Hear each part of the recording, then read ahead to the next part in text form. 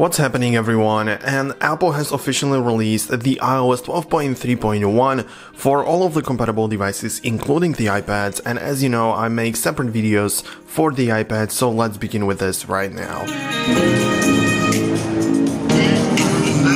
So just like you can see, the size of this one is actually 400 megabytes for such a useless update. I mean, spoiler alert, this is probably not a very useful update, but let me get to the point. So you can see that the size is 400 megabytes. But now let me show you the storage before and after the update. So you can see this iPad, the Mini 4, is actually running 12.3 at this screenshot or on this picture. So you can see that we have 1.55 gigabytes available. I mean, it's pretty okay, but if I swipe right here to the 12.3.1, you can see that we got 1.7 gigabytes.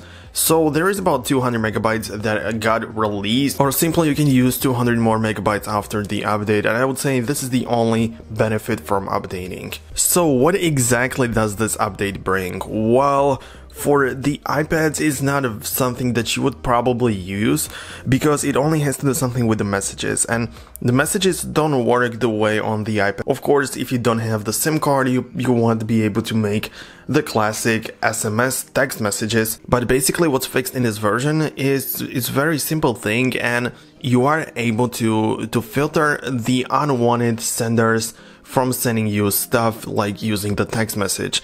And in the iOS 12.3 or in the earlier versions, it could happen that you could even receive the message even though you have filtered it and said that you don't want to receive them, you still receive them. So I kinda guess that it's a great thing, but again, on the iPad it's not something that you would probably use. And the next thing, there are actually two fixes, and the second one is very similar to the first one. In case you have already received the text message that you didn't want to, and it is already in the junk section in your messages app, then it could happen that you didn't even have the option to report it. That could be, or is normally supposed to be, under that spam message, and it could happen that in the 12.3 you simply didn't have it there.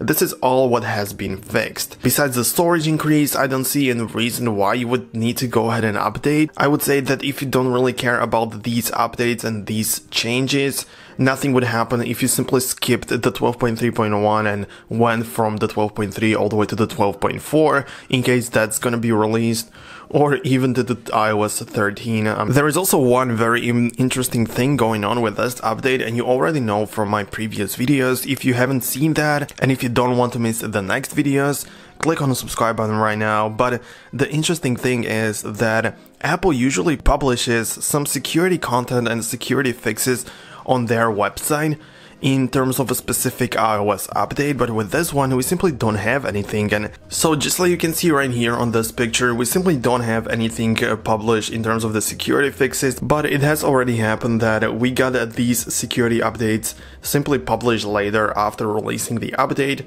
For some reason Apple is having time with this, but that would be it for today's update. Thank you so much for watching. I really hope you found this video useful and informative. For more content like this, make sure to smash the red subscribe button, and see you guys in the next video. Peace out.